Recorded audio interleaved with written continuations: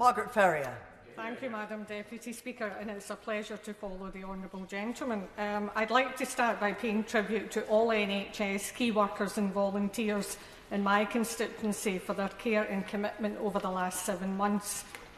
I'm going to focus my comments on the economic health of my constituents this evening. For many months now, my constituents have been contacting me to express their fears and concerns about the end of the furlough and self-employed income support schemes.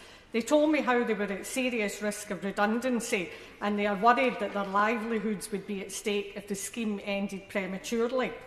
The Chancellor's announcement last week simply doesn't do enough to support those people whose jobs are at risk due to the pandemic.